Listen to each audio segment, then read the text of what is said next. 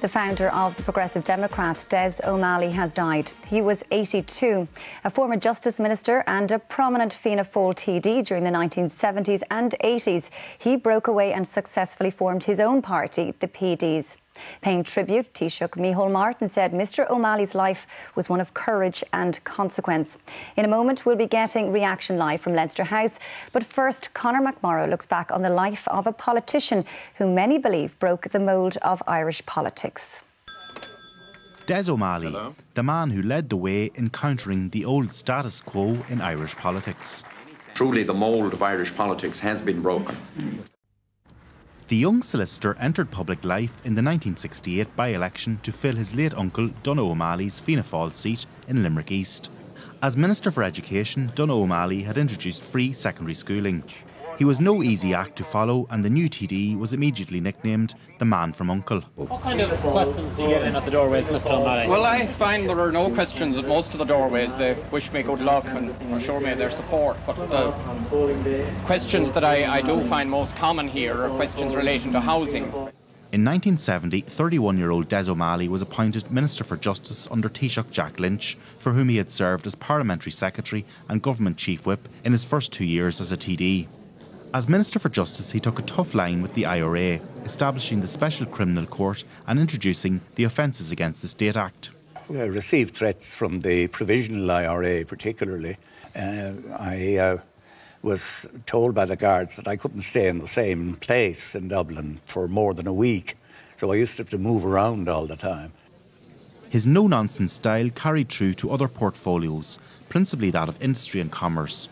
During the 1973 general election, Jack Lynch predicted that Des O'Malley would lead Fianna Fáil. He didn't, but he formed an intense rivalry with the man who would. Mr. Charles Haughey.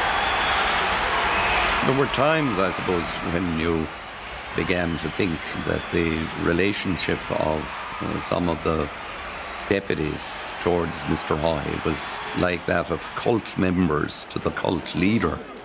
And even when objective evidence suggested that the leader of the cult was on shaky ground and was acting in a dubious fashion. He broke ranks with Fianna Fáil in 1985 when he clashed with Mr Haughey over the repeal of the ban on contraceptives for the unmarried. There is a choice of a kind that can only be answered by saying that I stand by the Republic, and accordingly I will not oppose this bill. The Fianna Fáil National Executive expelled him for what was deemed conduct unbecoming. I hope that's not conduct unbecoming now. In December 1985, he founded the Progressive Democrats. It marked a move away from Civil War politics along the way of a liberal, pro-business and secular route. The PDs had undoubted appeal under O'Malley, and in their first election in 1987 they won 14 Dáil seats. 2 years later, the most unlikely of coalitions was formed when it became clear that Charlie Haughey needed Des O'Malley to form a government. However, when Albert Reynolds replaced Mr Haughey as Taoiseach in 1992, relations were strained when Reynolds accused O'Malley of being dishonest during the beef tribunal. The PDs pulled out of government, and in 1993 Des O'Malley retired as party leader.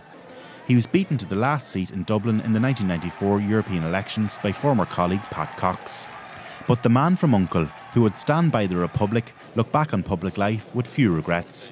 I'm happy looking back that I did my best for a third of a century, and even if that entailed treading on a fair number of toes and following a fairly lone path at times, so be it. That's what I felt I was called to do.